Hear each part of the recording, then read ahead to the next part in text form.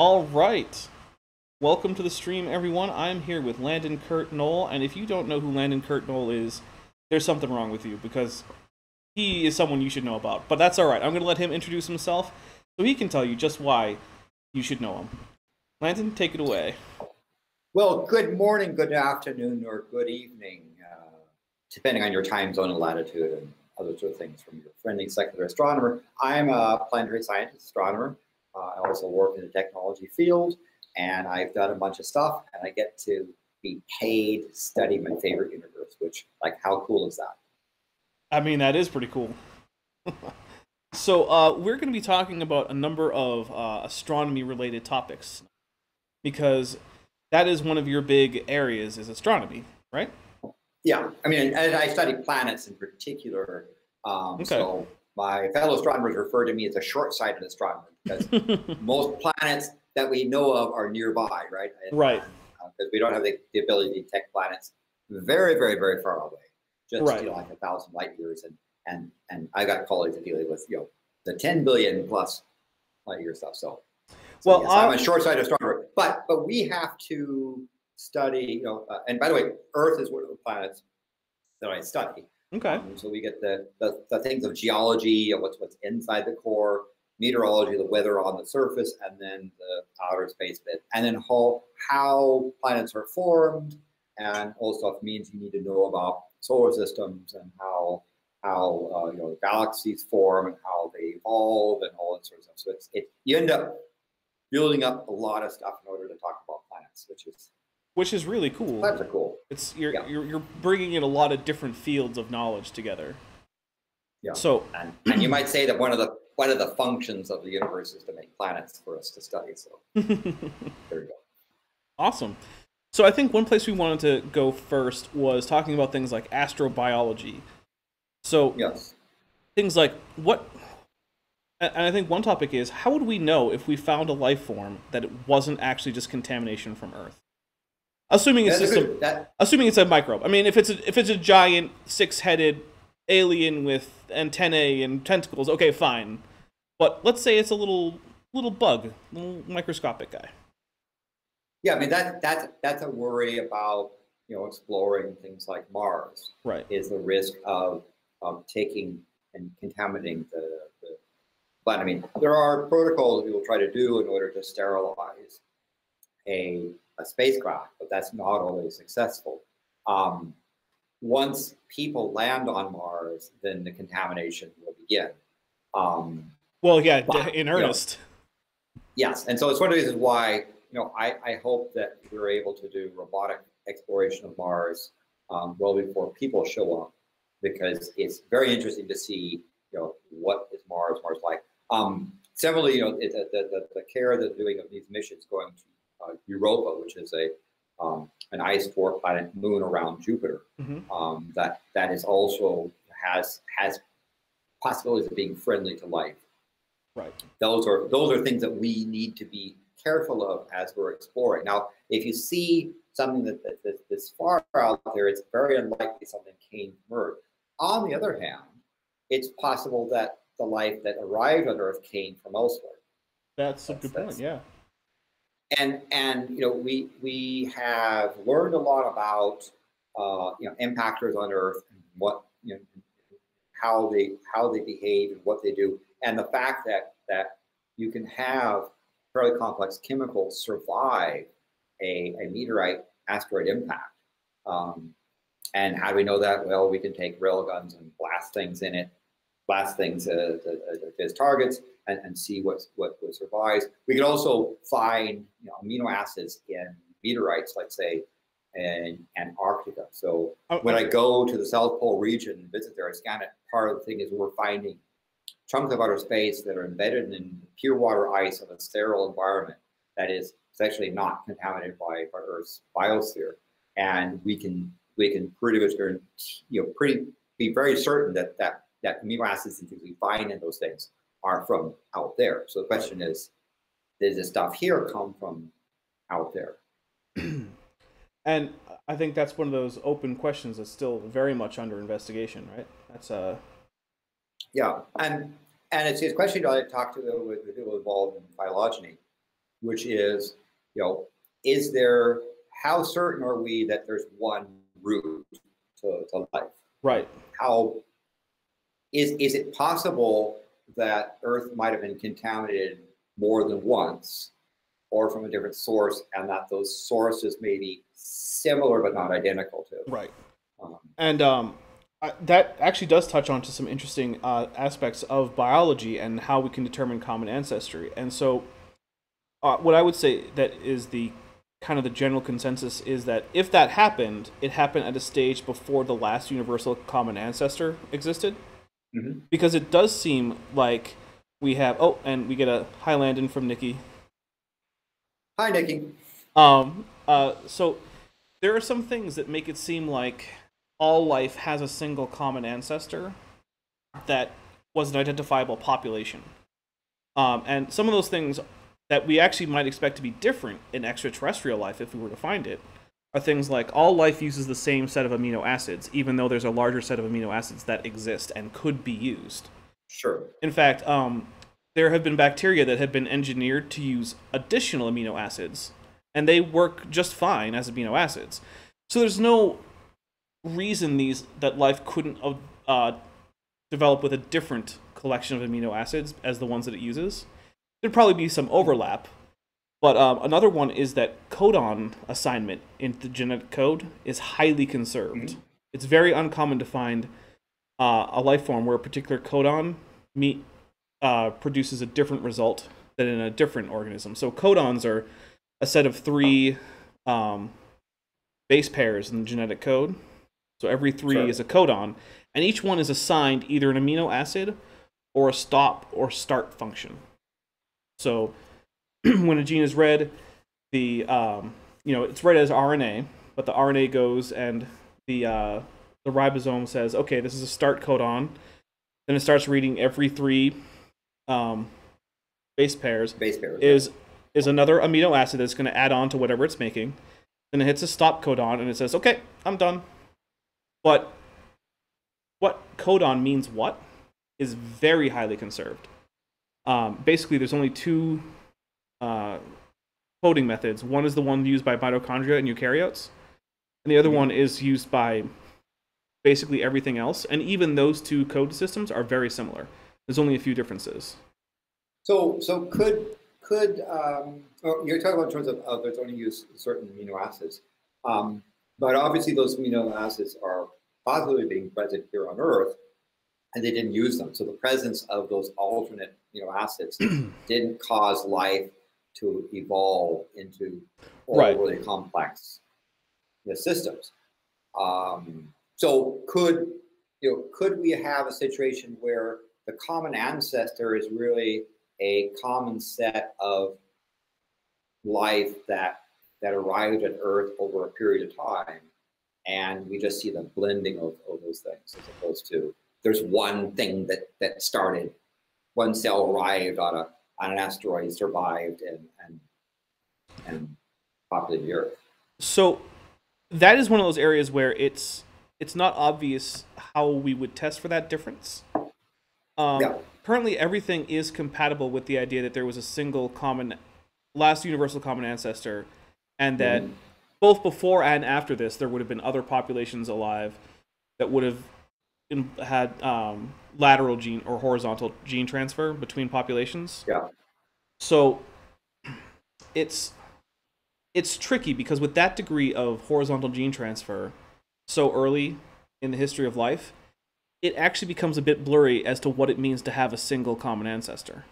Sure, and that's why I said I think it's possible that, let's say, if life developed on Mars before Earth, right? Because Mars, we know, had an early history when it still had enough. It had an atmosphere, because it's the atmosphere had leaked away, and other conditions like water and so forth. You could have had life arrive at Mars or evolve on Mars and get transported to Earth. How? Because things impact Mars, like asteroids, stuff scatters off of it and lands on Earth. We have meteorites here on Earth that we know came from Mars, right? Because we set probes on Mars, that have done the identification. So it's possible that Earth could have been contaminated by a series of Martians, let's say. Right. And what you have on that common ancestor was the Martian group of life that took off. Yeah. Because I think life arriving and surviving an asteroid, it's very unlikely to be a complex life form that could survive. Right, I couldn't survive that. Simple life form, yeah, right. Bags of water and meat don't really do well. Nope. They are deaccelerated in a very bad way. But there are critters that can survive, and that's been one of the things that early on when the discussion about life outside college, there was a much more narrow notion of, well, it's got to be between this temperature, this pH, this pH. The life has this small spot, and we now know so much more about extremophiles here on Earth that you start to find that stuff like Mars isn't so far out there as far as being able to be, a biological ground. It's not going to be a giant, Royal Botanical Garden on its own. But right. On the other hand, Mars is not too far off. Neither is Europa. Neither is Enceladus. Other places on our solar system where life could be there or could arrive and get a okay. Now we have an interesting question from Puffalopagus in the chat. And he says, if panspermia was the way that Earth was, quote, seeded, wouldn't we expect to continue to see new organisms or proto-organisms popping up in newly fallen meteorites? Excellent question, right? Now, again, the type of thing of what might have happened. If for example, you talk about, say, a single cell life form hits a ride on an asteroid and managed to survive the impact and take off. Those events are probably fairly rare, right? Okay. Asteroids, fortunately, are not, after the era of having bombardment was over, are fortunately not common occurrences, right? So right. The amount of big stuff arriving, smaller objects have a problem that when they come in the atmosphere, they tend to break up and shatter, and they're much more, you have to be inside a rock protected. Even then you'd have there's like a minimum size requirement for the rock that might be able to do this. Yes, and bigger rocks are rarer. Smaller rocks are so you have that going for you. Also, the other thing is that so finding an amino acid in a meteorite is not an uncommon thing. We find amino acids out in space, right? From radio right. telescopes, we can see thousands of them. So just because it's amino acids doesn't mean that there's critters there. But if you talk about transferring of how it came to Earth, it is quite, because the question could be, well, then why don't we see other critters showing up? Why don't we see all of a sudden some has a genetic tree and it's got a different root, right? Right, which is what we would expect for alien life. Yes, unless, of course, there's a problem of alien life surviving, let's say, interstellar, and that, it's more within our local group or even our local solar system. That might be that you end up having life that's much more similar to itself in Gemini as opposed to something way out there. Okay. I don't know if that was answering the question, because we don't know, but we can speculate.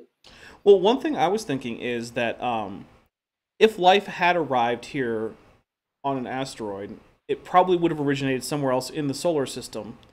And that sure. Because over time, the rate of asteroid bombardment has gone down, and many of the other places that would have been hospitable earlier to life no longer are, then simply the chances that any given meteorite would end up going from one of those places, happening to have a life form on it, and then happening to end up on Earth, and then for that organism to survive, and then for us to find it, every step in this gets less and less and less likely as you go.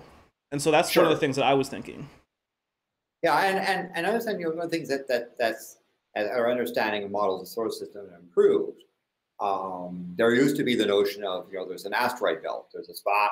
If you look at the zones, orbital zones, Mercury zone, Venus zone, Earth, Mars, and then there's this asteroid belt before you get to the Jovian zone.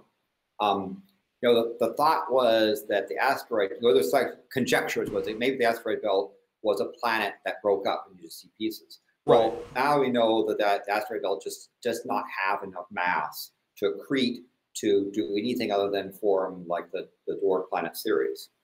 There isn't just enough stuff. Also, if our model of how the solar system formed is reasonably correct, Jupiter, the big heavyweight outside of the sun, pulled up lots of material, gravitationally pulled in there. So Mars is relatively anemic as far as mass, right? It's a relatively light planet. So in it doesn't have an atmosphere, right? Right. Much of an atmosphere. Right. Technically, it has an atmosphere, but it's like 1% of Earth's thing or something like that order, if I recall correctly. It's less than 1%, I think. Yeah, I think it probably is even less. Maybe it's a 1/10 of a percent. Something like that. It's a low.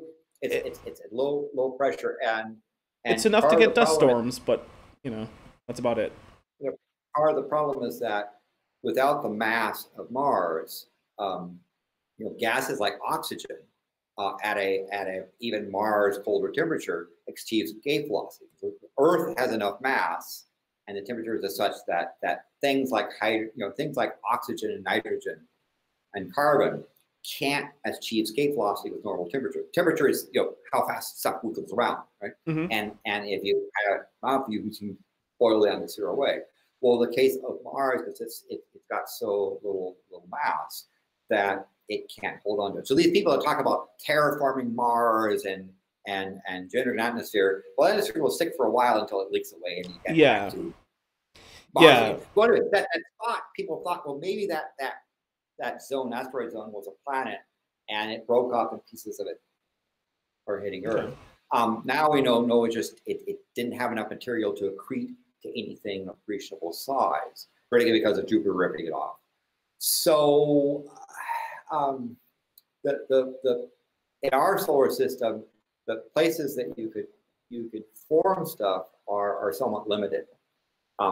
Again, presuming it's obviously not going to go anywhere near the sun, and big gas giants like Jupiter, Saturn don't have surfaces to really do much. So the notion of life spontaneously starting on an asteroid is pretty improbable. It's less likely than on a surface like Earth, Mars, Europa, Enceladus.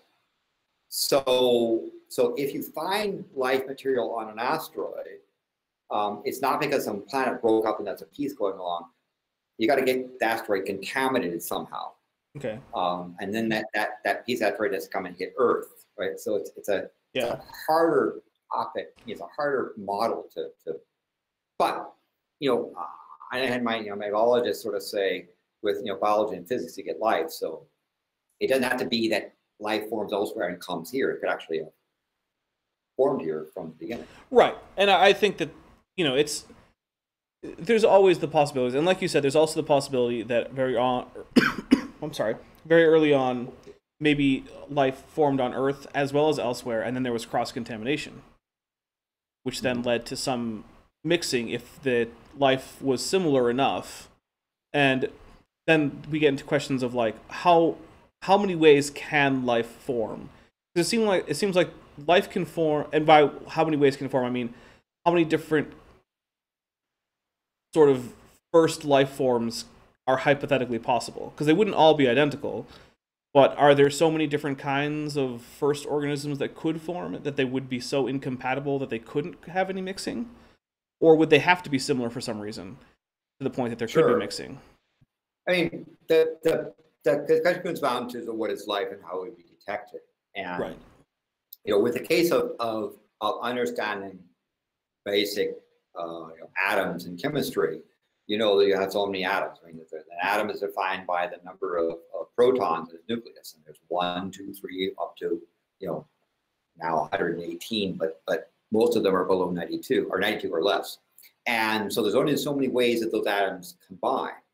And in the case of really rich chemistry, carbon is a really amazing stuff in terms of where it is in the periodic table and all the stuff that you combine with it. I mean, carbon is a really great way of forming really complex, interesting stop. It's like the Erector set of atomic nuclei, yeah. Right? And if you look at your body and you say, well, what are there's hydrogen, oxygen, carbon, right? Nitrogen. You just named some of the most common elements in the universe, right? Yeah. And now, helium is there too, but helium is basically a noble gas. Yeah, it's very boring chemically. Yeah, but hydrogen, if you put a bunch of atoms together, your carbon's going to start creating these really complex stuff because it's really kind of the glue of things. And you got carbon, you got some nitrogen, you got some hydrogen, oxygen. You are made of the common elements of the universe for a reason, because that's kind of commonly what's around. So when we find a planet out there and we say, it might be sort of Earth-like, what usually we sort of say is that, well, and the question is, how do you find a planet that might be habitable? What do you mean by that? Well, we'd probably say that first of all, the planet needs to be, it can't be too far away from a star, because it would be just cryogen, it'd be frozen. Right. You get much chemistry. It can't be too close to the star, because it would just be, plasma or molten stuff and not very interesting. You want to be in that spot where it's not too cold, not too hot. You also want it to not be too massive, because if it gets really massive, then you tend to get these atmospheres, thick atmospheres piling around it. And so you get something like a Jupiter, Saturn, Uranus, Neptune. Right. That there's a rocky core, but it's underneath a massive atmosphere, and it's just not a really good surface area to go. So you want a rocky planet. A lot of the planets, most of the rocky planets are Pluto-like dwarf planets. And so, but they're hard to detect, right? They're much, right. That's one of the reasons we tend to detect kind of super Earth deals, right? Yeah, right now. But when if you know that statistical bias, you consider and say, well, Earth's type planets are something, because if it gets too small, it can't hold on atmosphere. I mean, you want to be near a star enough to get nice energy to have chemistry going, but not boiling and turning to plasma and not cryogenically frozen. You want to be sort of that middle spot. But then you have to have enough mass to hold on to an atmosphere. Otherwise, you get something like Mars. Now you can't be too close. You get something like Venus, where you get greenhouse gases and stuff, runaway stuff. So you want that middle, kind of that middle ground. Now it's like Goldilocks. The fortunate thing, yeah. But the fortunate thing is that there are a lot of planets. That's one of the things that the planetary science that's really exciting, right? If we want to take one takeaway from this stuff about planetary science, is that we now have strong evidence that planets are more common than stars, right? They're not rare objects. They're actually fairly common objects. Right. That about 70% of stars that are single stars, like our sun, have planets, plural. And even 30% of binary stars and multiple star groups have planets in around them. Right. So in this galaxy, where there's roughly, let's say, 200 billion stars, there is at least 1 trillion planets orbiting those stars, at least. And that's, I say at least, because there's some of the smaller ones that are more, Mercury, Mars, let alone Pluto-like, are ones that are very, very hard to detect. So that's probably a lower bound. So lots and lots of planets, and they come in all kinds of varieties of shapes, sizes, and orbits and other things. So when you look at, for example, the current, you say, well, what's the current state of affairs, right? And there's a really nice, there's actually a really nice website people should be aware of. It's called the Extrasolar Planets Encyclopedia, and it's exoplanet, exoplanet.eu, right? And it's a catalog of confirmed planets, not the ones we suspect, but ones we've had. It's more than one method of saying, yes, there's a planet there. And right now, the catalog has 4,108 planets as of September 9th. All right, that was just linked in the chat, so anyone who wants to, go ahead. And there's a database there. You can look at diagrams about size and shape and so forth. You can understand that to track that to a population, you have to say, well, how will they detect it, right? And there's various detection methods bias it towards certain types, but we understand the bias, and still that list will show you an incredible variety of planets. And again, these are planets where someone has claimed a potential discovery, and then there's another method, another person that confirms that. So they're solid, pretty solid stuff. And out of that 4,108, there are probably several dozen that are Earth-like planets, meaning maybe a half Earth mass to 2 Earth mass, somewhere around that range, in the Goldilocks zone, where it's between, it's not completely frozen, it's not completely molten, it's somewhere in between. Right. So there's a couple dozen planets, depending on how wide your zone is. And let's go back to the astrobiologists and say, okay, we've got these wide variety of platforms where interesting chemistry can start going. You tell us, biologists, what's the range of stuff, right? Before you can get something. Now, and that's actually a bit of a problem for a lot of biologists. Sure. And so one of the problems there is that our sample size for biospheres is currently 1. Yes. Which, I mean, for anyone who's familiar with things like statistics and science, you'll know that a sample size of 1 is really, really useless. Yes. So the thing is, it's like, okay, well, we have an example of a biosphere, and we can think up kind of hypothetical ideas about how a biosphere could be different, but without additional samples, it's very hard to test any of this. And I perfectly understand that, because in planetary science we had one solar system until we started finding planets out there. Right. And as we get better and better detection, we're getting more and more planets. Now we have a large enough sphere of stuff we can begin to make statistically meaningful statements about planets. Right. But our poor biologist friends, have to contend with a more limited sample size. But hopefully, a much more limited sample size. But again, we were in that same position as planetary scientists. Oh, that's true. So I think when people, there's a question that I don't really answer, but it's one of it's that you're in a taxi cab or Uber or Lyft car, and I prefer Lyft, and they you're like, what do you do? Astronomer, blah blah blah, and usually at some point, they would say, do you think there's life in outer space, right? Are we alone? That's one of the common questions people ask. And actually what they say is, do you believe in extraterrestrials?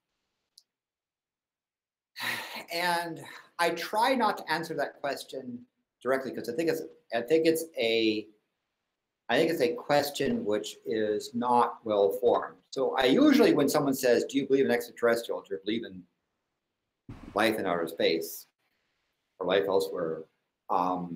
I usually say, well, what I believe has really nothing to do with what is or what isn't. Right. Right. So asking me what I believe is irrelevant, because the universe doesn't give a damn what I believe, right? It's going to do what it does, right? Right. It doesn't ask your permission.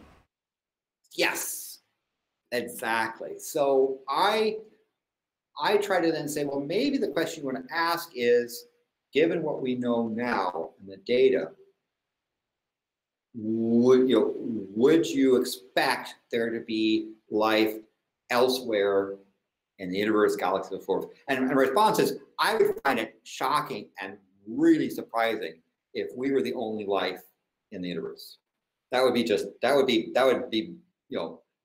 mind-bogglingly unexpected. And if we only have one universe, so like biology, we have this problem of sample size, but right. I would find it highly improbable that we're the only life in the universe, let alone life in our solar system, in our galaxy. Right. There's a possible chance that there might be life elsewhere in our solar system. Mars is still an open question. Europa's got really fascinating stuff. Solar system, so there's a couple of spots that might have biological critters or something going on. But I think that the chances of us being alone are so low that I would find it really surprising if we were. Now, there's a question, and I'm not sure that I understand it, but maybe you do. It's from Pufflepugus again, and he says, which would Landon put his money on if he had to choose? So no weaseling out of this one. Okay. The Terrascope to find more Earth-sized planets, or missions to the ice moons to sample their subsurface oceans for life. I'm not sure why that's a dichotomy, but... Okay, well, the guy kind of is, you've got a budget to do space exploration. Right. Do you put it into a telescope to look for planets elsewhere, but not only look for planets, but also analyze planets?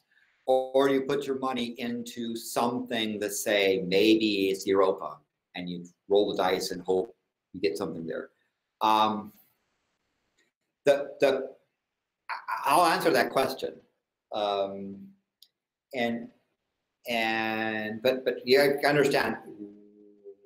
What are these two possibilities? Because again, let's assume government says you got this much money, you can do one or the other, but you don't have money to do both. Right. Unfortunately, and you have to pick and choose. How would you choose? Well, one of the things that you can do with telescopes, particularly like even radio telescopes, is you can do some really interesting, spectral analysis of a planet around a nearby star. Right. There are two telescopes, by the way, on the way. Just telescopes. One is a radio telescope called the Square Kilometer Array. If you look for squarekilometerarray.org, SK telescope, you'll find this telescope array that's being built, part of it in South Africa, part of it in Australia, is going to have extraordinary capabilities. It's going to have a surface area, the receiving surface area for each of the three frequency bands of the square kilometer. So it's going to have very ability to get very, very faint radio sources, and can also have very high directional sets. So the hope is that we will be able to, with precision, look at planets around nearby stars that have lightning storms, and map the lightning storms and see some of the potential chemistry in those atmospheres of those planets. Wait, I'm sorry, hold on. Between the two.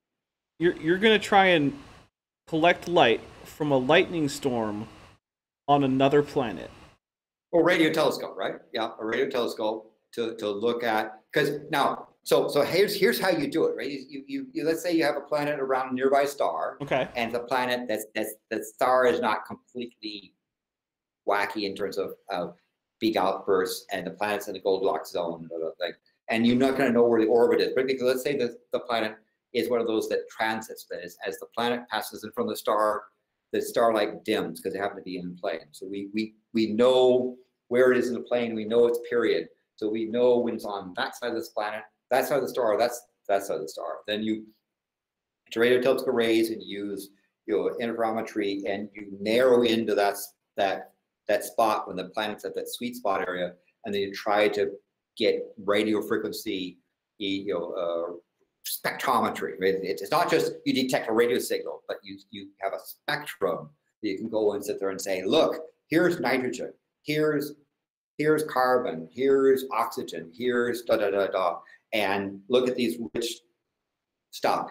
And one of the things that planets are not really shout much in the radio spectrum. I mean, okay, ET might be shouting, but we haven't found that yet. The more likely you're going to get from a radio telescope is a planet having an atmosphere, right? Because the ones that atmosphere has lightning storms, because it's got a magnetic field and you've got charged particles and other things. So you can generate these bzz, bzz, bzz, and those lightning bolts send out radio waves, and you have a big detector area of a square kilometer here on Earth to get those signals and analyze them. That's going to be one of the targets for stuff nearby. We'll start with things like, there's an interesting planet next to Proxima Centauri, which is the next closest star besides our sun, and just see if we can begin to detect what's there. So that's going to be one area that they're going into, these telescope arrays. They're going to try to get us stuff. Another one is the James Webb Telescope. It's a telescope to be launched. It's going to be the successor to the Hubble, because Hubble's getting pretty old, and it's got old technology anyway. So we need a 2.0 space telescope, definitely. But one of the things that the James Webb is optimized for is infrared, the wavelengths that are longer than your colors, your rainbow. So it's going to look at stuff below that, and particularly those are radio frequencies, those are light frequencies that are emitted by things that are not as hot as a star. So if you want to look for a planet, right. you don't want to be looking at sun, glowing stuff. Yeah, you want to be looking glowing red. You want the ones that are a bit saner temperatures, that are they're colder, right? Right. Now the problem with detecting planets or nearby stars is a star is shining very bright, even though they're right next to each other. So even with the radio telescope, that's a hard thing to do. So one of the techniques that's going to be used with the James Webb Telescope, it's going to be outer space, so it won't be contaminated by Earth's atmosphere or the distortion of our atmospheric gases. And they're going to use something called a star shade. The star shade is nothing more fancy than a giant umbrella, right? A spacecraft's going to travel at a very precise location, a distance of. But it's a high precision space umbrella, so let's not downsell it too much. Sure. Yes, and it's it's umbrella on the order of 10 meters or get across type of thing. But it's going to operate at a distance. It's going to be, let's say, it's going to be a million or so kilometers, maybe much as a million miles away from the telescope, but passes right in front of the star. And so the period of time where it passes right in front of the star and blocks the star's light out, then the giant James Webb can then go and focus in on the spot and get an image of the planets and get spectral data while that thing is passing in front of the star. So we blink the star out and look around it, and we do it at such time frequently we know that the planet's orbiting, that when it's on this side or that side, and we can narrow down that thing and start to get some really good spectra. Nice. Of some of the stars, right? Now, will we find something? Well, it depends on whether the equipment works, and we might point at really bad planets that are boring chemically. You got to take your chances and try, but you got to look. So now, there are some things. So that's the telescope side. Now it says. I do have a quick question relating to this, and this is from Unidentified Leviathan, who's been on my channel since I actually really started in earnest. And he says, "What if we really are the only planet to have life? What then? What would that mean for science, for humanity?" I think it means if at the odds of this large universe with all this time and all those opportunities and we're it, then it says if there's a process about life sustaining that we don't quite understand, that weeds out all the other attempts. It also says that we might want to go and contaminate other planets ourselves. But back to some of this question. Yeah, sorry. So I gave you the motivation for why you want to have telescopes. Mm-hmm. And the next generation telescopes are going to have fantastic capabilities. And that we're going to, not only will we find planets even farther out, but we'll be able to analyze other planets relatively close by and get some really good data. Now, here's the problem, right? If with a space telescope, if I said, hey, Dapper, we have this planet, it's around melting point of ice, it's got water, it's got nitrogen, it's got carbon compounds, it's got hydrogen. Does it have life? Yeah, that's a hard question to answer. That's the next. Yeah. So there are some ideas though about what you would want to look for. Sure. And the biggest one is, so planets that don't have life that we've seen close up all tend to have a fairly a pretty well in balance equilibrium when it comes to chemistry. They have the kind of chemistry that you would expect if this chemical environment had been there for a few billion years doing nothing particularly interesting. Whereas the one planet that we know of that does have a biosphere has a very out of whack chemistry where there is a strong disequilibrium. It's the kind of chemistry that you don't expect to be stable without something weird going on. And so it doesn't necessarily have to be oxygen, but I would say that if we find the presence of highly reactive chemicals in abundance in a planet that we can be well assured is fairly old, then that's curious enough to say that is a pretty good indicator that there might be life messing up the chemistry here, because life essentially is a practice in chemical disequilibrium. When life reaches chemical equilibrium, that's what death is. And we, when people ask me, well, planetary scientists, well, you're looking for life. What are you really looking for? Is what is life? And I say I'm not a biologist, so but I say, well, here's what we're looking for.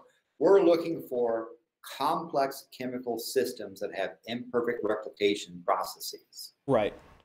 And that announce themselves in the electromagnetic spectrum so that we can detect them. Right? What does that mean? Well, you've got chemistry that's evolving, and it does it in a way that we can see it, or we can detect it, by radio waves or other sort of processes, or it gets complex enough that it builds its own sitcoms and beams radio signals at us or whatever. I mean, I don't know, but the question is, can we find these imperfectly evolving, replicating chemical systems of complex environments that can be detected by the light that we can detect? And that's what we're looking for. And Ben Idzikowski asks, what compounds would we be looking for to confirm likely biochemical processes? Like what ratios? And basically, as far as what compounds, it would be pretty much any compound that would likely react away very rapidly without being constantly replenished. So O2 or O3 would be really good options, but they're not the only ones. There are other gases that react very quickly. There are sodium gases that could be. We know that some life forms on Earth metabolize sodium compounds for energy, and so if we saw an atmosphere with rich sodium chemistry that was rich in compounds that are not long-lived, like we saw lots of, sodium hexafluoride somewhere, because sodium hexafluoride likes to decay away in the presence of lots of things. Yeah. So if we saw, hey, there's a strange amount of free sodium hexafluoride, I would say, well, that could be a sodium, metabolizing biosphere producing this. Exactly. And one of the things, so his original question on what I paid, so I've given you the case for telescopes, right? The other thing, of course, with telescopes is the sample size. Is you can search out, quite a long ways. You have lots of planets. And if you're playing the odds and you want to find something that might have some weird, even just weird microbes or pond scum or something, you've got a much better chance of finding it through telescopes. That being said, the problem is that the likelihood of the telescope discovery is going to initially be controversial, right? That the New York Times or so forth will show up on the Twitter feed and someone will say, life discovered, right? And you look at behind the headlines and it says, well, they see some stuff that looks like it could be hydrocarbons and and you sit there and say, is that life? Maybe. We definitely aren't ready to set up our alien zoo. Yes, so that's I think the first discoveries are going to be probable. They'll be hyped by the press, and then they'll be debunked, or they'll say, well, actually, this could also be this other chemical signature and spectral stuff. Because spectroscopy is hard, particularly for all those organic chemicals that wiggle in weird ways. And so, because it's much easier to detect, ionized helium compounds than it is long carbon chains that wiggle in strange ways. So the first detections are going to be, probable, not very satisfying. That being said, let's take the other question, which was send spacecraft. Yeah, let's send a probe to Europa or something. Yeah, and where we go, well, the thing about Mars is I think it's fair still to say that we don't know whether there's life on Mars at the moment. Right. There's not abundant life. The surface appears to be quite sterile, but there's lots of stuff underneath. We know that Mars has a very significant permafrost even to the point where on Mars, 30 degrees of latitude above and below the equator, there's permafrost, down deep, large ice, lots of water there. Mm-hmm. That Mars once had oceans, and this didn't boil away, froze, and is in the rock. Another thing is that Mars has a trace amount of methane. Mm-hmm. We detect this methane, and methane in Mars' atmosphere has a half-life of around 80 years. What do I mean by that? Well, if you put a bunch of methane out in Mars' atmosphere, in 80 years, half of it will decay because the ultraviolet light from the sun, radiation from the sun, breaks it down. Right. That's a very short half-life. Yeah, the presence of methane on Mars that we can detect means there's something generating it that hasn't been primordial. The problem, of course, is just because you say it's methane doesn't mean it's biological. Right. It could be. Right. But is it? It could be. Could be, because a lot of methane on Earth is things farting. The old fart joke stuff. But is there some single cell organisms deep in the Martian rocks that are slowly outgassing methane, and that's what we're detecting? Well, one of the things that they're going to try to do with the next generation space probes is, again, you're talking about really, really faint traces of methane, is to get enough of a sample that we can start to look at the carbon-12, carbon-13 ratios. Carbon, what do you know that? Well, carbon comes in different atoms. Like carbon means you got 6 protons, but there's a form of carbon where you have 6 protons and 6 neutrons. Another one with 6 protons and 7 neutrons. There's also carbon-14, which decays, have 6 and 8.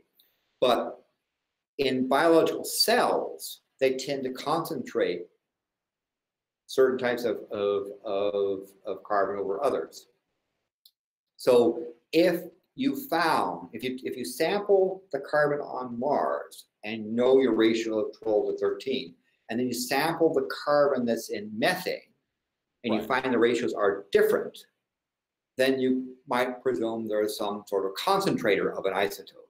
Which would, there are not many natural concentrators by isotope, or natural non-biological, right? Yeah, yeah. And it's one of the things that's why we got to do a better job of exploring Mars before humans show up there, and we get our grubby hands over everything. Everything, yeah. So another spot is Europa. Europa is this really fascinating dwarf planet, moon around Jupiter. It's one of the roundest objects that we know of in the solar system. And it's an ice-covered ball with very, very few impact craters. And the reason why is anything that hits it, the model is either that you got a thin ice shell with a huge ocean underneath, or you got kind of a slushy, slurpy type of thing with sounds delicious. Space slurpy.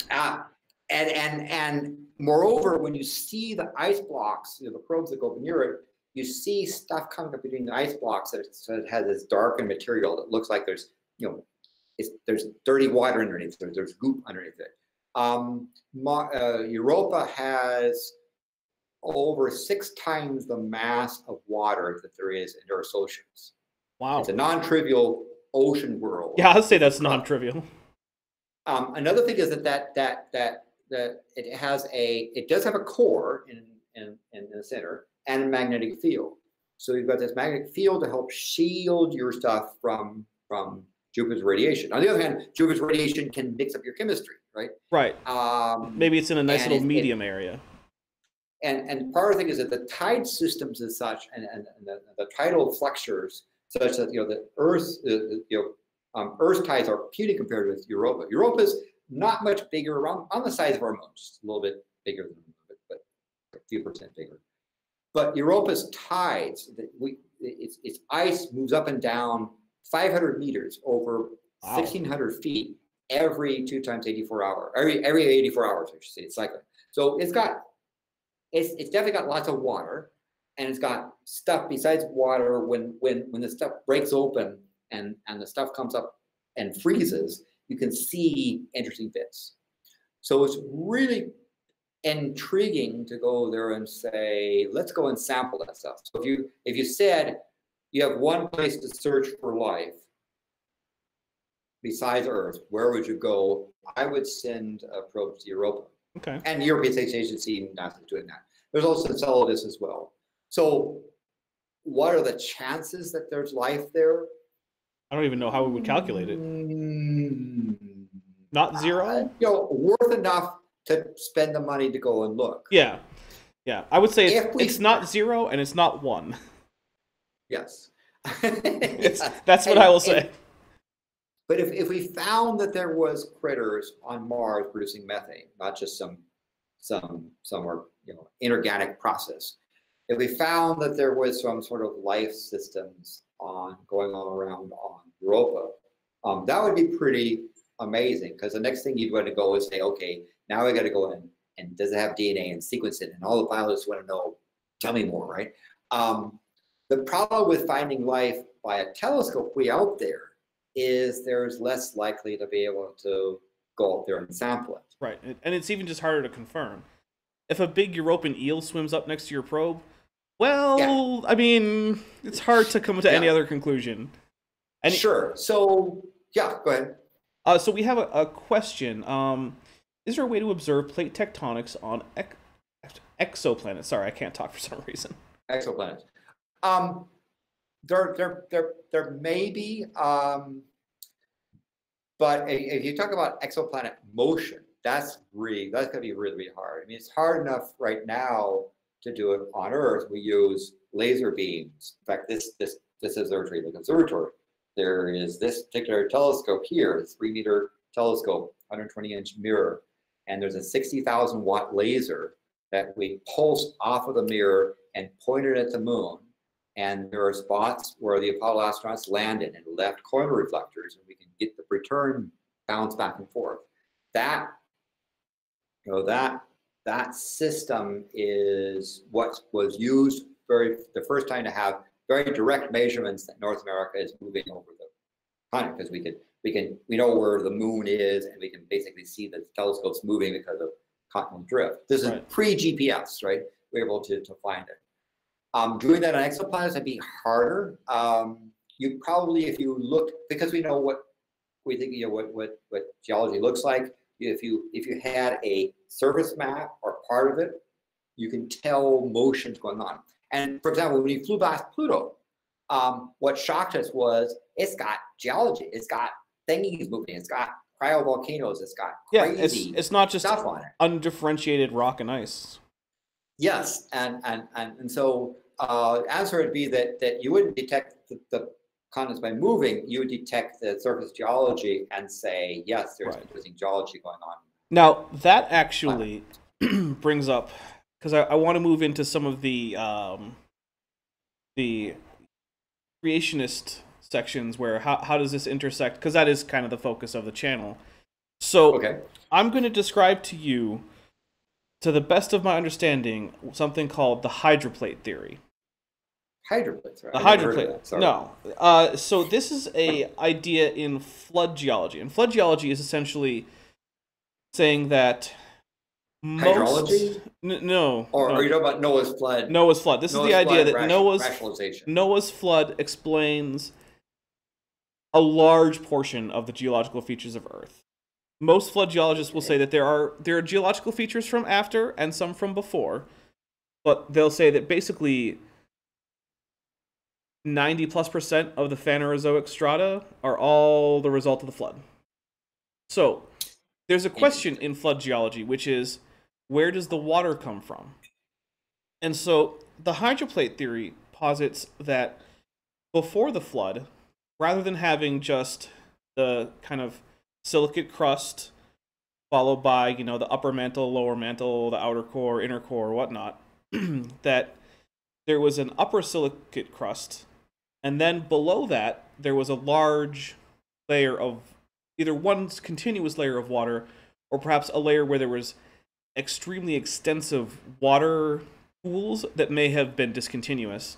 And then there was another section of silicate crust before you get to the outer mantle. So there's like these oceans underneath the continental plates, and perhaps even underneath the oceanic plates too, because the Bible says that the fountains of the deep opened up, and so perhaps these were oceanic plates splitting apart, and then water was rushing up from this hydroplate theory idea. So what do you think about that from a planetary science standpoint? That sounds pretty improbable, but because if somebody were spouting that thing, I would ask questions like, can you help me understand, for example, what happens when a volcano, so let's say you're saying under North America, there was this ocean we're riding on this ocean, and somehow it broke open and flood waters came out. Well, how do you explain, for example, large earthquakes not cracking it open, or volcanoes coming up from the mantle, going up through the water, not somehow boiling it, and coming down the surface? How do you explain plate tectonics and things cracking and dividing, like Africa is slowly tearing itself into pieces? How do you explain the stretching and that would not cause this? I guess are these like ocean blisters? I don't know. It's kind of bizarre. So there's a bunch of things I would say, but how would you explain these things? And I would look for someone to try to explain it as opposed to apologize and say it's true and therefore let me rationalize it. Right. And also the other thing is that you say, well, okay, so you got this water in this highly compressed state, but it's heated, right? What's in what phase is this stuff in? Is it ices? Is it liquid water? And I believe it's usually supposed to be liquid water. Right, liquid water, and then somehow it broke open. And did everything break open, or just one spot, right? Because we don't see them today. We don't see that because we can map, earthquakes pulses and nuclear explosion pulses through the earth. We have a pretty good idea about motion of material and vibrations. And if there was this big pocket of water, it would really stand out. Right. It would not be the kind of thing you could hide at this point. Yes. So there is no giant subterranean ocean underneath Earth's crust today. Well, except in the new Godzilla movies. Oh, because there is in those. So we're gonna let that pass. We'll give them a pass. Okay, but maybe that's an alternative Earth. So what would you'd have to come up and say? Well, there's only an ocean in one spot. Did it all come up when? Because if they're under continents, then why would Asia stuff break open and South America not? Or would it be just one giant ocean? And then when it collapses, you're going to get really dramatic earthquake collapsing going on when this thing breaks open. Of course, the physics involved in an ocean, sub-ocean coming up onto the ground and being ejected, right, would be under enormous pressure. Oh yeah. And you get stratospheric ejection of water. And probably rocks too. Of course, yeah, and what happens with these asteroids that hit, right? Why don't they pop open the blister? Well, at this point, I would suppose they're all gone, but and then where? And of course, the next thing you say is, well, there then should be the evidence of the collapsed ocean in the mantle rock, and you should see hydrated boundaries with where earthquake pulses would go through and bounce off of in weird ways, because it isn't going to be that the rock is going to dry out suddenly, right? You're going to get still, and it's not that every ounce of water squeezes out. You're going to have some highly hydrated rocks and minerals that you're going to see, which we don't see. Yeah, so I'd have all these questions to say, that's probably not sound. That does not sound plausible to me. And to me, one of the things is that when we look out at planets, one of the things that seems to be very prominent about their structure is that they're basically giant density towers. They're spherical density towers. The lightest stuff is on top, the heaviest stuff is in the middle, and there's a gradient between. But putting water under silicates does not really work from a density standpoint. And it's hard enough for magma chambers to stay there for very long, right? And they don't stay very long. They like to explode and get out of there. It's called volcanoes. We just saw this amazing thing because I do work at the Killer volcano in Hawaii, and the Killer volcano had an amazing collapse of a magma chamber, and all kinds of crazy stuff happened. So yes, I don't think it's there. when we see other planets, that there's a one of the things that's interesting about Earth is that it's relatively it has significant stratification, and one of the things in particular is we've got a core on Earth that has, besides nickel, iron, has a reasonable amount of uranium, thorium in it. It's one of the reasons. It's one of the heat sources of Earth. Why is all that material down in the center of the Earth? Well, if our model of how the Earth-Moon system is reasonably correct, then somewhere between about 50 million to 100 million years after the Earth's formation, Earth got hit by a large object, let's say a Mars-class object, and the collision of the two caused a large part of the pair to vaporize, and look like, and that the heavy materials sunk to the center. That the pre-collision Earth was a somewhat uniform ball of stuff. I mean, our model, one of the models of planetary formations, is that planets accrete going around small planetesimals, and you get basically dust bunny, and you get this uniform material. But the Earth had a melting and a sinking in of materials to a core, which is really quite fortunate. The Moon, by the way, is the bullet that went through the Earth, and it didn't have enough escape velocity to keep going, so it got captured.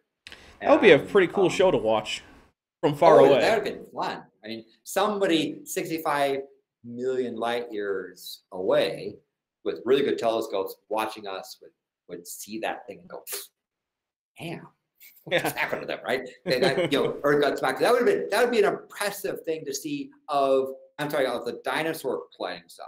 That would be nothing compared to the formation of the Earth about 4.5 billion years ago, where it got hit by these two planets, went bang, and the resulting, well, you Earth probably had this ring like Saturn for a while, and then it accreted to a moon. That would have been really spectacular. But of course, you'd have to be, those people are like 4.5 billion light years away, and they're harder for us to hear. So I would prefer the people that watching the tiny pea-sized speck hit the compared to pea-sized hit the sun, see the dinosaurs go. Okay. With your exception, of course. Well, yeah, I mean, I managed. Well, I wasn't around for the formation of the Moon, obviously, because there were no dinosaurs for billions of years after that. Essentially, from that kind of cosmic timescale, dinosaurs are in the category of now, and not in the category of back then. Back then. But yeah, so so that original question about, do you do the space telescope or do you do the probes? I've laid the cases for both. For you as a biologist, what would be more satisfying?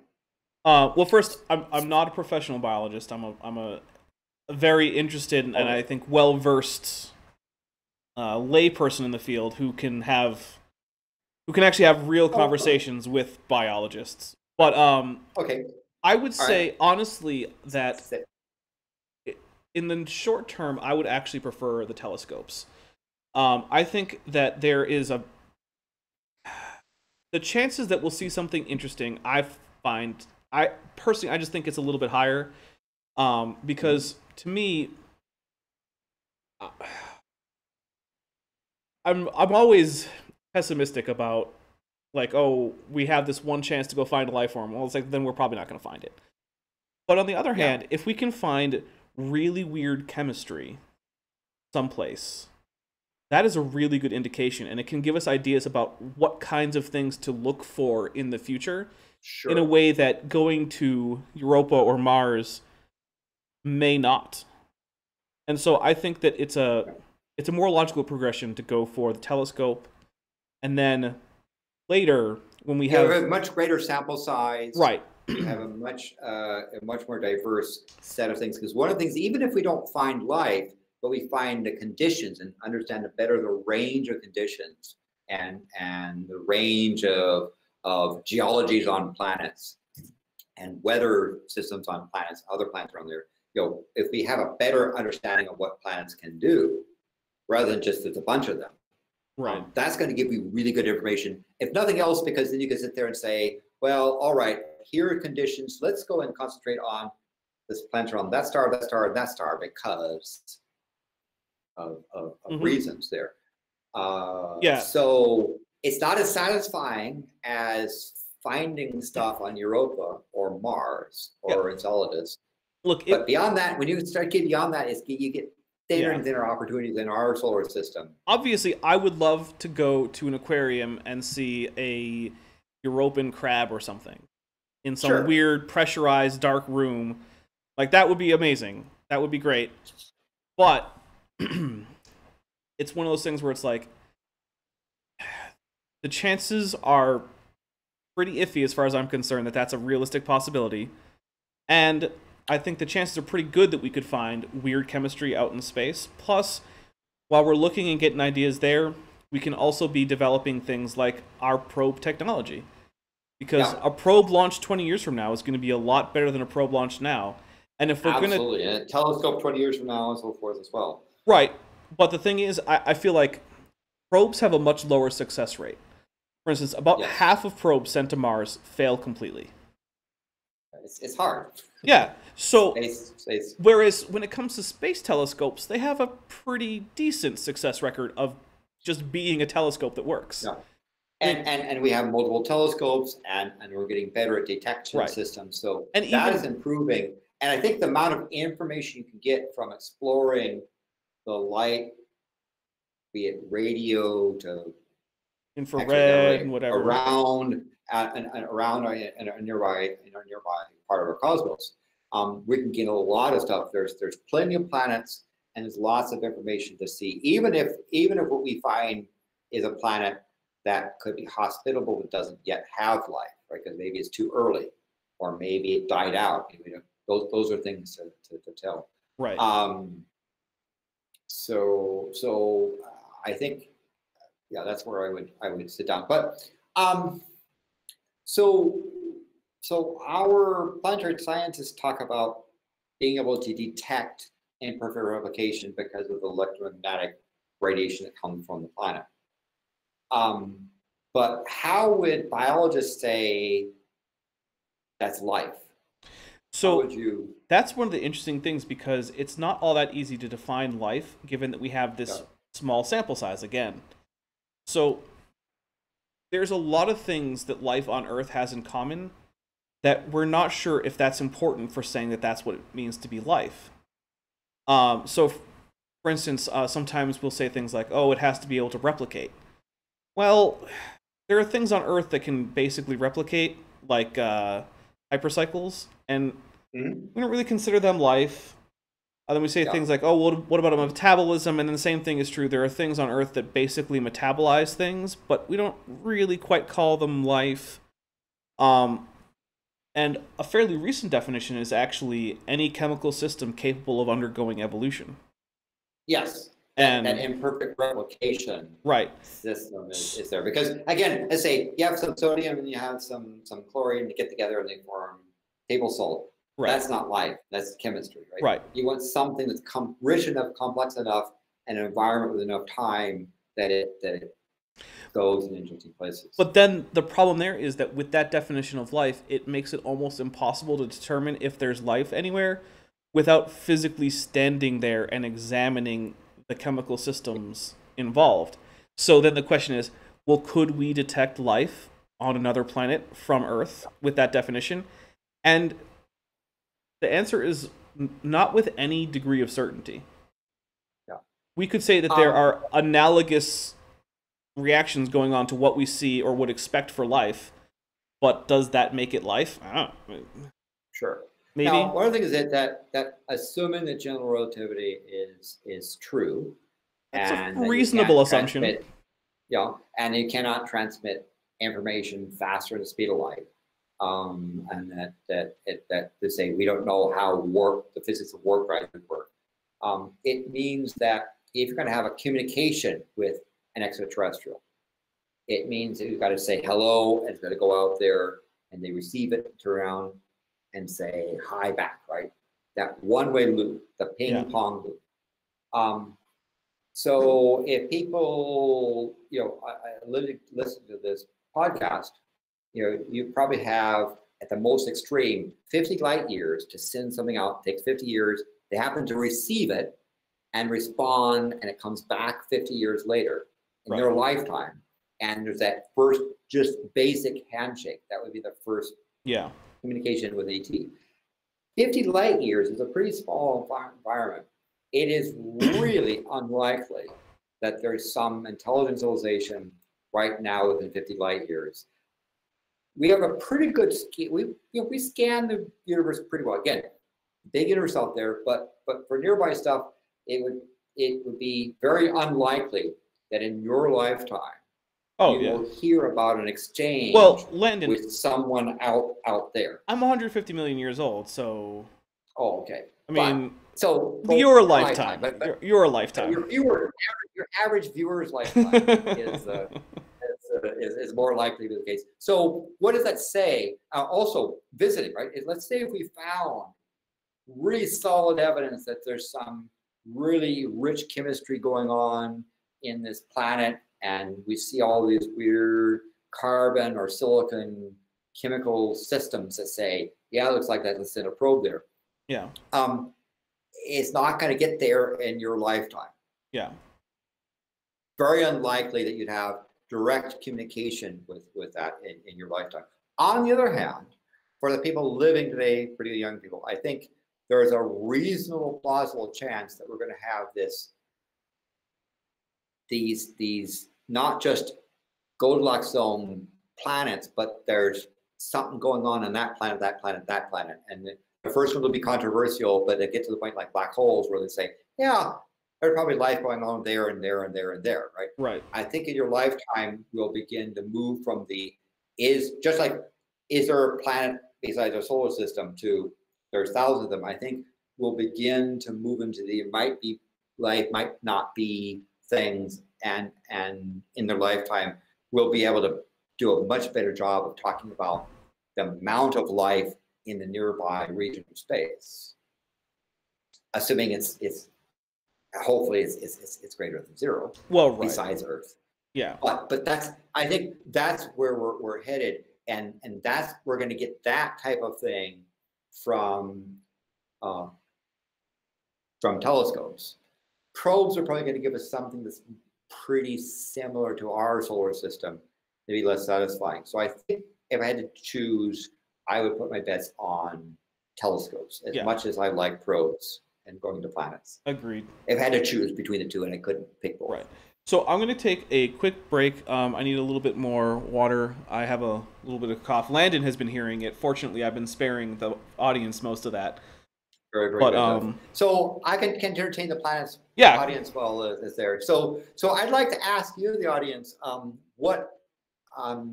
and you could put in a chat, if you think we should be, if you had that choice where you can do one or the other, telescopes, number one, space probes and nearby, objects in our solar system, number two. Type number one, if you think we should, you would do just the telescopes, or two, you would do just the space probes. No threes, no, irrational numbers with it. One or two, and maybe sort of why. And when the Dapper Dinosaur comes back, we can see what you think about it. Again, the question was excellent, and I tried to give you sort of reasons to go number one and number two, pun intended. But we'll see when he comes back if anyone's type one or two, what the poll is. I think we need to do both. I think Europa is a really good place to send probes to, and we're getting that started. I think exploring Mars, need to get there before people do, and then better telescopes. So I just asked the audience, one, telescopes, two, probes, if they are going to do one. Well, come on, guys. There's 15 of you. Only 2 votes. I want to see at least 5 more votes. You have to have a sample size of there. Otherwise. Okay, so otherwise we could. That's 2 ones. Oh, it's still tied. Now it's 2-2. Oh, 2-2. So again, I hope I gave both things. I would vote one. I would too. Just because of the amount of information, we have a much better chance of learning from one only than we might from two only. Now, the thing about two is if you went to Europa, you'd learn a bunch of stuff about planets, but we're talking about the biology point of view. So how long does a biological system last? Well, it depends on what you mean by a biological system. That's one of the things. How long does an individual organism last? The maximum... like a biosphere? No, but let's do the origin thing. Okay, well, so I mean, an organism, some of the oldest organisms we know of are 7,000–8,000 years old, probably. And they're usually fungi or plants, and they're usually a clonal colony that's connected by either a mycelial network or a root system. So, for instance, there's a several thousand-year-old aspen tree grove in Utah called the Pando Forest. Every single aspen trunk that's there is its own trunk with its own leaves, but the roots are all connected, and they're all genetically identical. And there are fungal networks that are the same way in various places. So an individual organism can apparently last maybe up to 10,000 years. But a biosphere, that's another interesting question, because so the biosphere on Earth is probably about 2.5 to 3 billion years old. But for almost all of that, it hasn't been doing anything that you would consider interesting from an astronomical standpoint. Yes, because imagine if you're on a star, maybe, let's say, 50 light years away, and you're looking at Earth. Most of the time you look at Earth, you might conclude, yeah, it would be pretty boring most of the time. There's this one little section. Very difficult to detect. Yes, go ahead. Right. There's a little section in the last maybe 3/4 billion years where Earth suddenly becomes really weird, chemically speaking. Amounts of free oxygen just shoot up. Amounts of carbon dioxide also do weird things, like they start fluctuating all over the place. And but it only does that for a very small part of the period of time when life has been around. And life probably won't make it another billion years on Earth. So it seems like the detectable lifespan for a biosphere like Earth's might be as short as 1.5 billion years. Which sounds like a long time, but cosmically speaking, it's not that long. So, and even then, if you saw things like in the oxygen spikes and some of that sort of stuff, you might be limited to detecting life on a, let's say 50 light years away by maybe the last 100, 200 million years, right? When things got really going well, rich in the atmosphere. Even then it'd be hard. So, so that's the question about, if you look at Earth for a long period of time, you might not conclude that it's has life on it. Now, or it'd be hard for you to do that. Another factor is, how long does it last? Well, another factor is that how long is the source of energy going to last? So for Earth, that's the sun, and for any reasonable idea for an exoplanet with life that I've heard of, ultimately it's the sun still. So then it raises questions. Well, not all stars last the same amount of time. If life developed around, say, a Class B main sequence star, we would never find it. It would just be gone too fast. It wouldn't last long. But what if something developed around a Class M star that orbited really tightly, and maybe there was a habitable ring around the terminator? Yeah. Well, that could last for trillions of years. I mean, literally trillions.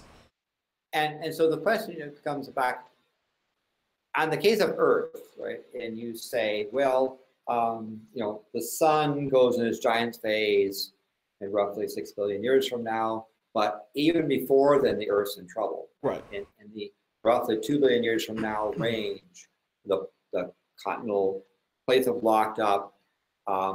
The lightning and so forth has caused hydrogen to escape, and the amount of water becomes depleted, and you start to get basically a dry desert around the equator, and water locked into polar caps, right? Mm-hmm. So the dry, desiccated Earth is a couple billion years from now, before the sun bakes us, right? So if life's going to get off Earth and establish a foothold elsewhere, it probably got a billion, 2 billion years to do that, assuming it lasts that long. That's optimistic. I would say 500 million years is on an outside, realistically. Yeah. I mean, life might be able to evolve as Earth gets more uncomfortable, but will it be the kind of life that can escape? That becomes less and less likely. That's another good question. And so, and we've seen the first biosphere get reset. I mean, the 65 million years ago, Chicxulub crater was extinguished. There's only about 78%. Landon, 80%. There is a 90 to 95% extinction event in the fossil record. It is called the Great Dying, and it's the end Permian, and that was probably caused by flood basalt eruptions. So, are you talking about? There's also an event that was 255 million years ago, and 165 million years ago. The ones that we know we have impactor. So this one probably wasn't an impactor, but it is the most significant decrease in biodiversity in the fossil record to date, and it was Michael Apple says the Siberian traps, and so at the end of the Permian period, which was already a pretty tough time for life, life wasn't doing super great anyway, but essentially large sections of what's now Russia just turned into lava as lava just erupted everywhere, and it formed the Siberian traps, and virtually all life forms larger than about a rat that were on land died, and almost everything in the oceans died. Yeah, and so we've had some pretty bad extinction events, but life kept going. Well, part of that is that conditions improved. Eventually, conditions will start to worsen and never improve on Earth. Yeah. So how long? So let's say instead that one of the problems with say you talk about M-class stars. One of the people should know is that the more massive the star, the shorter its lifetime. Mm-hmm. And so stars that have mass of 2 to 3 times their solar mass last on the order of tens to hundreds of millions of years. Right? They're very short, as opposed to one solar mass like our sun is around 10.5 billion years. When you have things that have tenths of solar mass, so almost to the point of brown dwarfs, then they can last for fuse for a trillion years or more. Yeah. One of the problems on the low end is that those some of those stars are erratic. Right. Unfortunately, some of the red dwarf, brown dwarf stars have these periodic outbursts. And we don't yet really have a good idea about how many of those stars are stable and how many of the stars are erratic. Right. But the assumption is if your sun keeps going blast at you and you don't have a really good magnetic field, or that's going to cause problems. Yeah. But there's also arguments that there are these low mass stars that live a long time that are relatively stable. Now the other problem, of course, is you're in a galaxy and other things come around and mess up. I mean, stars pass by, and we have, for example, the last 70,000 years, there was a star that got pretty close to the outer edge of the Oort cloud, and we've had other stars that are approaching us.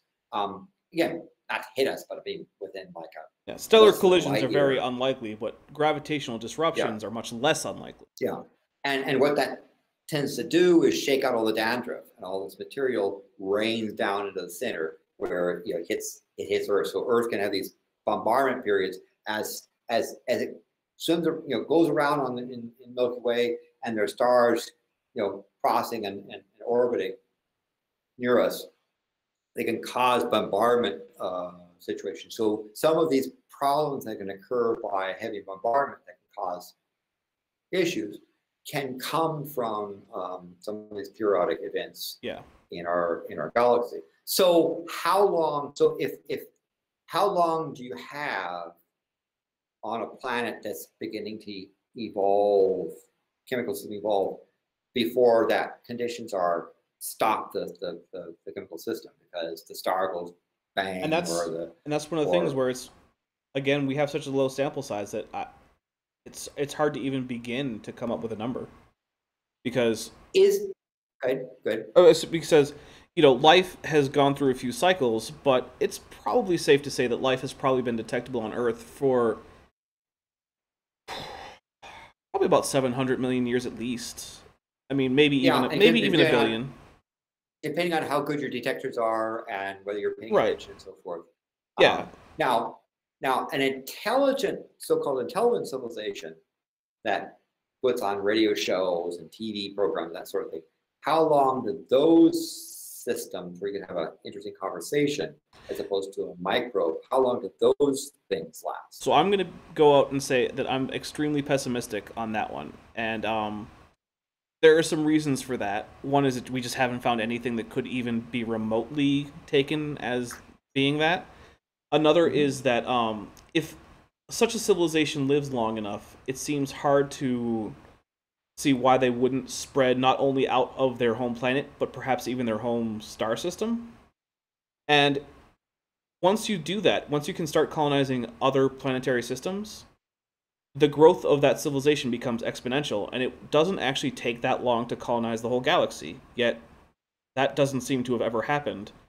So it seems like in the whole history of the universe, no civilization in the Milky Way has ever managed to get out of its solar system. Well, it's funny you mention that. There is a paper I want people to, it was just published in the Astronomical Journal. The title is called The Fermi Paradox. I'm sorry. The Aurora Effect. Exo-civilization settlement. You're breaking up a little bit. The Fermi Paradox. The Fermi Paradox and the Aurora Effect. Okay. Exo-civilization settlement, expansion, and steady states. The Astronomical Journal, volume 158, number 3. I am linking an interesting article by Carol Mullenbeck, Frank Wright, and Shaw. It's a scholarly journal, and you see the abstract there. I don't know if there's I'm a member of AES, so I get these sort of things, but it really is.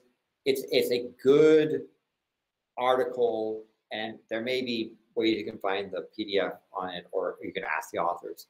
But it was just published August 20th, 2019. Oh, that is very recent.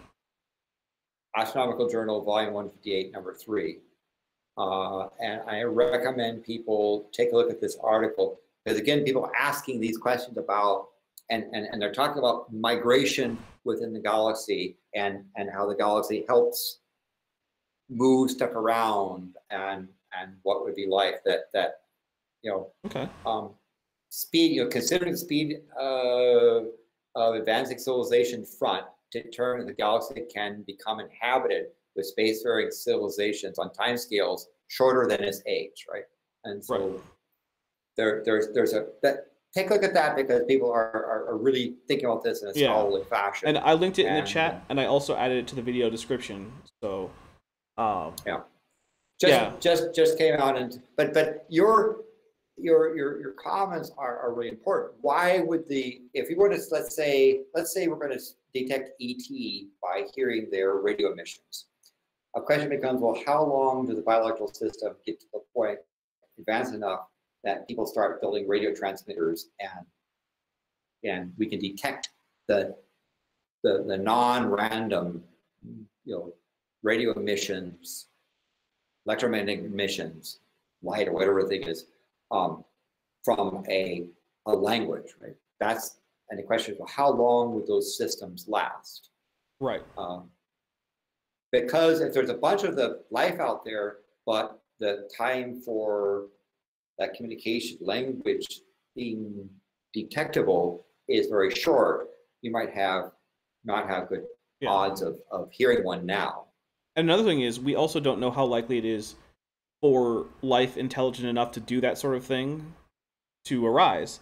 Because we say, oh, well, we only know one civilization. Well, that's true.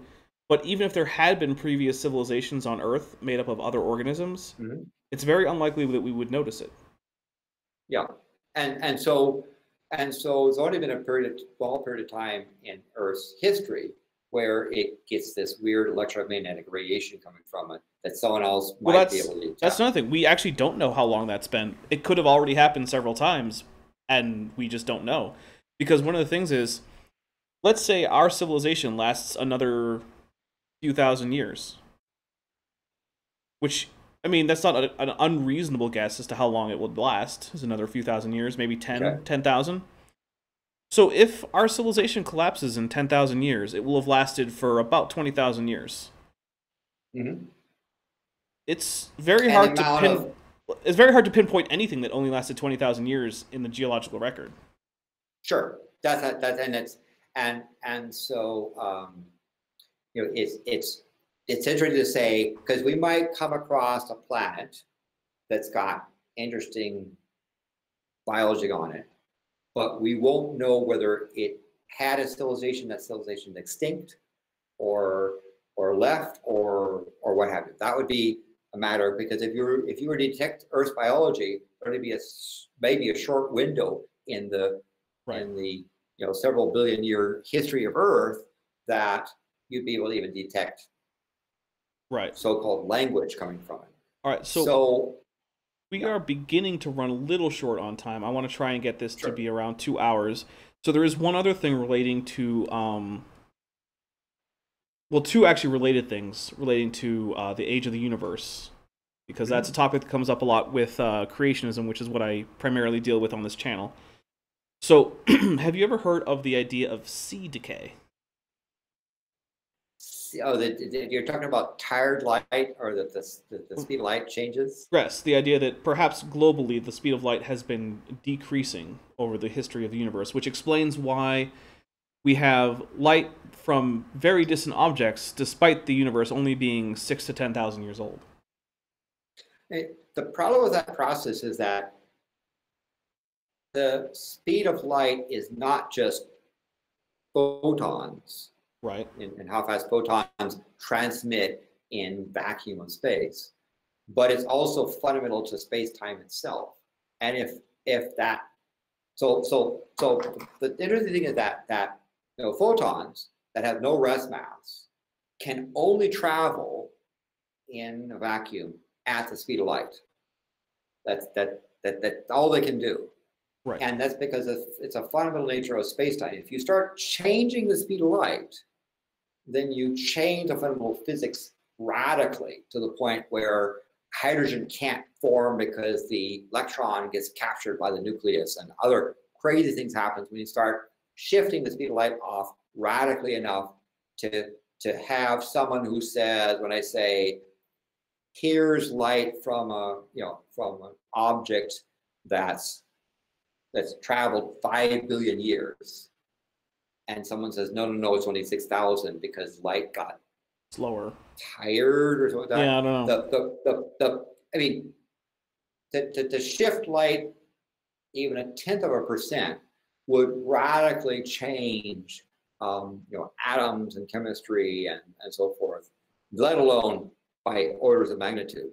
That the universe would just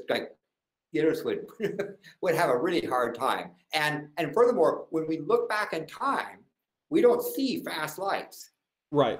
We see stars shining by fusion processes, and we understand the quantum mechanical tunneling of hydrogen turning into helium, and we see supernovae going off. We see those things that are evidence that speed of light is the same there as it is here. Right. But back in time, we have never seen a zippy light spot in right, because we could predict we could predict what that would do, because we understand how that would affect physics. All right, so it's not just photons speeding up. It's fundamental to reality. More recently, the sea decay was popular among creationists, I would say probably 20 years ago. Yeah. But for reasons like you stated, a lot of more sophisticated, I would say, creationists have been moving away from it. And instead, I've recently heard the idea that what if the speed of light is actually not the same in all directions, but that light has a different travel time depending on whether it's going or coming back. It has an instantaneous travel time in one way and then a 2c speed going the other way?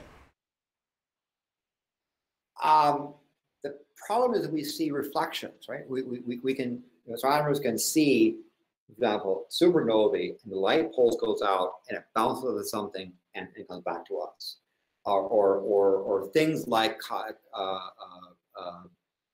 gravity lensing, where we see different paths. So we can see an event, we can see the echoes, and those echoes are consistent with light traveling away from us, bouncing off something, and coming back, right? So you see the flash, and you see the echo because light went backwards, reflected off something, and it came forward again. And that's consistent, that geometry is consistent with light traveling in all, the same speed in all directions. In fact, fundamental relativity is that light travels at the speed of light no matter your frame of reference, right? Even if you're moving, it doesn't change. So speed of light is the speed of light. So you'd have to overcome a lot of our facial stuff for reflections. Okay, now here's the thing. So Kent Hovind likes to say that, well, what if all the things that we see in the sky were within 2 light days of Earth, and then God simply stretched them out into their present positions, which is why we now see them billions of light years away, and he did all of this within the 6,000-year time frame of the universe existence, according to him. Can you find any flaws with that? Let's see. So you have a cosmology where the universe was compact, and then somehow it went zip by magic. And is this the form of stuff where people say, well, light from that quasar has been traveling billions of years. God created it with light in between. Well, it's a little hard. Is it like that, or is it the stretchy bit where it's a little bit hard to parse sometimes? But I believe that what he's saying is that all this light is actually from the objects, and it's not a fake movie that's being played because the universe is just created to pretend that it's older than it is. Yeah. Okay. But that in fact we're seeing objects that are really that far away, and that they were simply pulled to that position very quickly. So many times the speed of light. I mean, and general, expansion like inflation during the moments after the Big Bang type of thing. The problem with that process is that rapid expansion leaves the imprint on cosmology, right? You can, in fact, it's one of the things about a thing called BICEP, a experiment going on in the South Pole called BICEP, and BICEP 3 is going to be the one attempt to confirm BICEP 2, or it may refute it depending on what happens. But we can detect the process of that rapid expansion long after the rapid expansion has occurred, because it has enormous effect on the cosmos. Right. And so we don't see that rapid expansion. We don't see a period of inflation because it would leave the imprint on the universe having gone a rapid stretch and then stop. Besides the process of how to stop and why, a cosmic inflation to give you a 6,000-year-old universe that looks 13.7 billion years old would leave the imprint of that expansion on the light signals and on the gravitational waves that we see. Right. We see evidence of that. We don't see evidence of that. So you'd have to explain the lack of evidence of that expansion, because that would be a fairly amazing thing to occur. But it wouldn't just all of a sudden, nothing would notice. There'd be consequences of that.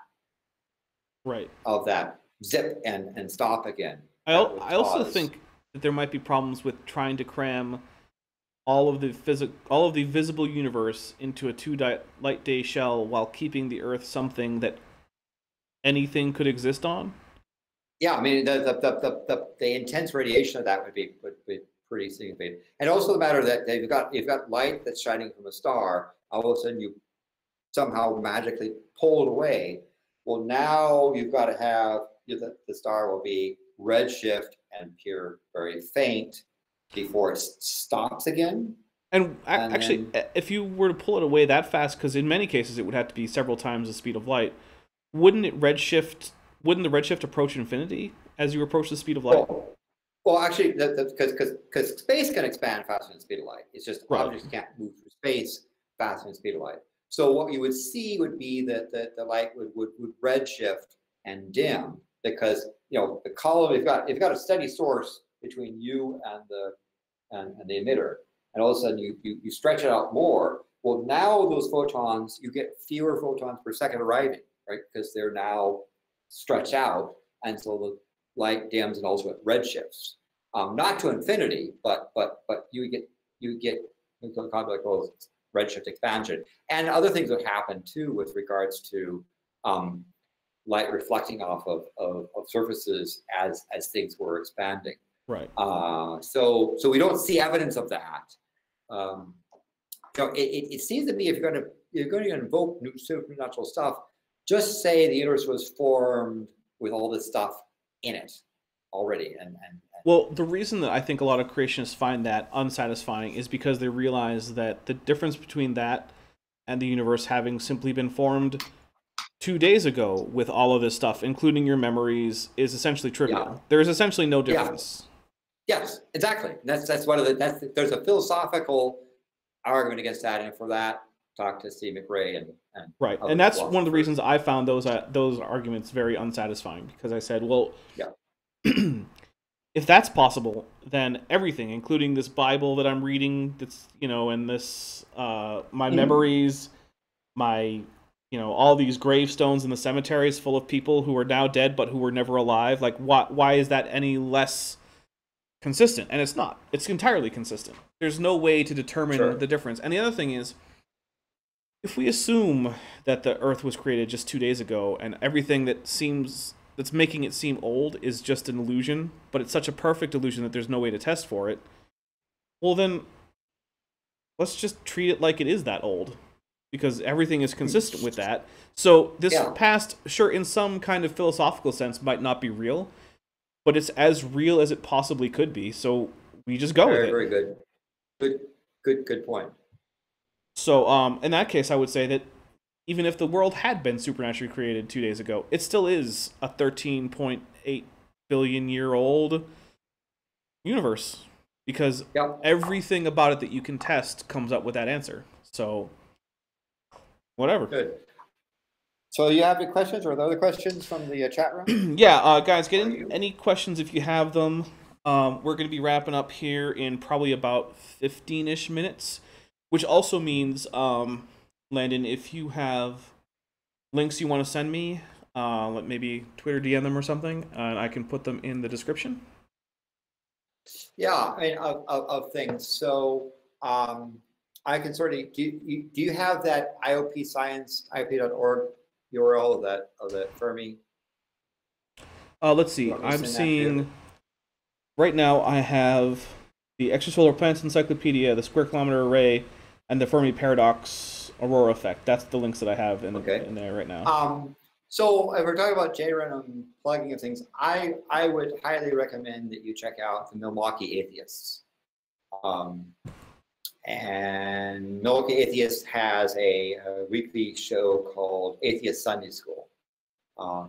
You can Google Atheist Sunday School, and they, for an hour and a half, read a couple chapters of the Bible. But these folks are pretty good, scholars on things. They do research on the history of the evolution of the Bible and of early Judaism and all kinds of interesting stuff. So they have a bunch of stuff. But they also do fun things, like they just did a demon summoning, where they went out and read old texts and did the act of can we summon a demon. Any success? Surprise, surprise. No, they either did it wrong or are not demons. They just didn't do enough Dungeons and Dragons beforehand. That's the problem. You have to play more Dungeons and Dragons, everyone. That's my plug. Is go play Dungeons and Dragons. But I can see your link, or you could find a link on there for Milwaukee I did find MilwaukeeAtheist.com. They have and every once in a while, like once a month, they force me to go online and read a chapter of the Bible, and I butcher those weird names. So we have really a lot of fun, right? So that's one thing. Another one I would also give a shout out to is Pet Monk. He's an amazing comedian that does a show, for example, on mornings called The Morning Wood, and he has extraordinary talent in improvisation. And what was the name again? Then go off the script. Pimp Monk, Pimpmunk. Pimp Monk. And if you look at, for example, I'll go on his title there, Pimpmunk. And his YouTube channel is Pimp Monk X, Pimpmunkx. He's also known as John Crawley, and a very interesting character in many ways. His dad is really in the hospital, really sick, so he can use viewers and help. Okay. But he's an amazing comedian. I am putting that link. He was somebody that that's somebody an atheist could be into, but he's a lot of most funny guy. He's actually really smart, and he does the country shtick pretty well as well. So I would check out Pimp Monk X. All right, that is now also in the description. Yeah. So a couple of folks there. Of course, you have a channel that people should subscribe to. Yes. And click. If for some reason you are watching this and not subscribed, subscribe to my channel. It's Dapper Dino. It's the channel you're watching this on. So go hit that subscribe button. Hit the bell icon so you're notified. Yep. And also follow me on Twitter. The link to my Twitter is on my channel. It's also just at Dinosaur_Dapper. I don't know why it went that way, but Twitter is weird, so that's just what it is. That's what. Yeah. So because give this guy a chance and watch all his stuff there. But anyway, because part of the thing that help people out and best way for Dapper Dino is to subscribe and watch his stuff. That really helps there. So we do have a question. Pimp Monk and Dapper Dino. Yes. So again, from Puffalophagus, who is full of questions tonight.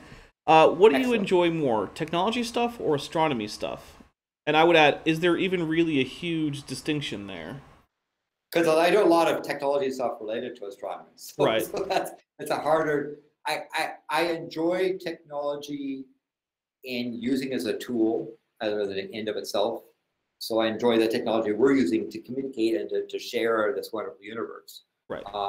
So I like to use it, and I also have a pretty long history of stuff, and was involved in very early days of the Unix operating system, internet stuff. So I've done a lot of technology, and I really enjoy that. But I like technology as a tool where people can interact one-on-one, one-to-many, many-to-many, are just having fun. So that's, to me, technology has a purpose, and it's to have fun and to enrich life. On the other hand, we've got this amazing. I live in my favorite universe. We've got this amazing universe, and the thing about I like about it's Puffalophagus. Is that his? It's Puffalophagus. Puffalophagus. I'm sorry, not the Puffalophagus. Right. The thing about Puffalophagus is that science is about questions. It's not about answers. Science values questions. If you get what you think is an answer, that's just really a stepping stone to ask more questions. Right? Yeah, answers are kind of boring on their own, unless you. Yeah, dogma gives you answers. Science gives you questions. So people who ask questions are really to be admired, and so that's why I like Puffalophagus' questions, because that's what science is about. And science, when it realizes we don't understand something, we get really excited, because admitting you don't know something gives you an opportunity to try to test and learn. Right. And if you get some answers, then the next question, because like if we found life on another planet, then the next question becomes, well, are they older than us? Did we come from them? How similar, how different? It would just explode once we find life elsewhere, a whole bunch of more questions. So science is about questions, so please ask questions. Right. I agree. So we're going to be closing up the stream pretty soon. I do have one quick channel announcement. That is that my next subscriber count special is coming up. Currently, the plan is for it to be on the 10th of this month, so in 10 days. I believe that's a Friday or something. I'll double check. Yeah, that's a Friday. Probably starting 6 p.m. Pacific time. So the same time this stream would have started, or did start. Mm-hmm. And right now, the plan is to have a sort of semi-formal debate with the guy named Jeremy behind the channel Atheism versus Logic. We're not actually going to be talking about atheism versus theism because one of my rules is that I'm not here for that discussion per se. I'm here to talk about scientific data and not really that. But we're going to talk about evolution, genetics, transitional fossil stuff. Right now, the plan is for Steve McRae to be here as a moderator. And I believe Cheshire Vic will probably also stop by. I'm hoping that she can help me with monitoring the chat since I'll be busy trying to interact with Jeremy. Jeremy is a very personable guy from what I've seen, so that's one of the reasons I'm inviting him on, because hopefully it won't just turn into yelling and screaming and name-calling. So, hopefully. Hopefully. I've never seen him do that, so I have every confidence that Jeremy will be a very friendly guest and that we will have an interesting discussion. And if we don't, I'll just rely on Steve McRae to make funny faces and fix that for me. And by the way, check out Steve McRae's channel too. Absolutely, yeah. Steve McRae's channel is one of my featured channels, so if you're on my channel page, you can find it right there. So yeah, that's just my quick announcement about that. That will, at this point, I was originally going to have a 500 subscriber special, but now I'm past 750 as of today. I started out Sunday evening with 447, and now I'm at 774. So cool. Yeah, so things are going a little crazy. So I'm not sure exactly what the number is going to be. If you guys can get me to 1,000, there will be super chats that I'll have to read. You can make me say whatever you want, as long as the YouTube censors aren't going to send the ban hammer. But you can make me say pretty much whatever you want if you can get me to 1,000 subscribers. So, hey, and you get to have him talk about what it was like, for the dinosaurs before us mammals came around. And well, I mean, so there were basically mammals when I was hatched. So, but you hadn't ruined everything yet. Yeah, that's it. And there was we didn't have a world of plastic. Yeah, there was no plastic. Although there are good things about plastic. Like, there are definitely a lot of people who would be dead without plastic. So, but isn't it true that plastic is effectively liquefied dinosaurs? Isn't that like? So no, most plastic ends up coming from a period called the Carboniferous, which is before dinosaurs even evolved. And most of it actually is ultimately derived from plant matter, not even animals. So it's a bit of a myth that fossil fuels are liquefied dinosaurs. Oh, okay. But that's you would know, obviously. Yeah, of course. But none of my family is currently has been turned into plastic. So don't worry. But did that the meteor asteroid strike, which by the way, one of our things we found in Antarctica was a nodule, a site nodule, a iridium platinum nodule, which came from the original asteroid family of that impactor. That's what it is why we have a really strong evidence that thing that hit off the Yucatan Peninsula about 65 million years ago was in fact an asteroid and not a comet. But that probably ruined some people's days, given. Oh, it ruined a lot of days. I mean, it wasn't much fun for me that day, because But you know what? You were asleep during the time, and that's how you survived? Well, so, I mean, I don't want to give up all my secrets, but let's just say this. I had already survived the extinction of the rest of my species and ecosystem. One little comet or asteroid wasn't going to be my downfall. So if you get him to 1,000, then he might reveal some family secrets that hitherto have been kept underground. I mean, you guys have already heard my butler's voice, so I mean, anything's possible once I hit 1,000. Yes. So we're gonna tell people that and subscribe. Yeah. So go share my videos, get people to subscribe, because like I said, if the 20th can become 1,000 subscriber stream, it'll be even more fun because it'll be much easier to catch all the questions, and You can make me say all sorts of ridiculous things. If you want, you can even request that I say them in a funny voice. I don't care, whatever. So yeah, I think we're gonna say goodnight, Landon. Thank you so much for coming on. I had a lot of fun. I hope you did too. I did too, and excellent questions from your chat. Yes. Chat room. They were very very astute questions. I attract a very intelligent audience. I attract a very intelligent audience. So, and I appreciate them very much. But I'm gonna say goodnight. And I will see you all next time. Expect a scripted video between now and the next subscriber special, but no promises as to exactly when. All right, good night. Oh.